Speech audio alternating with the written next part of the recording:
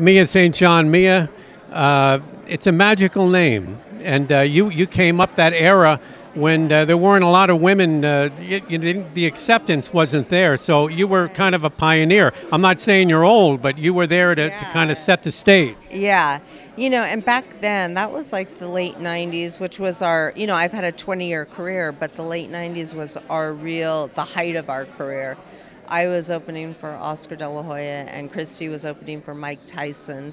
And we were on the big cards, HBO, pay-per-view, Showtime, and making far more money than any female today.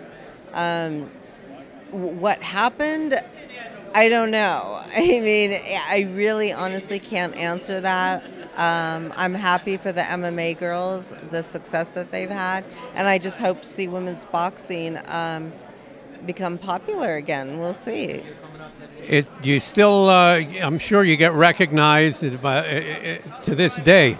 Well, what people don't realize, I do, but what people don't realize is that I've done a lot of other things, and I just fought 2 months ago in New Zealand. So, a lot of people don't know that, but I still fight overseas, and so. You're an international person, though, but that's good. Yeah.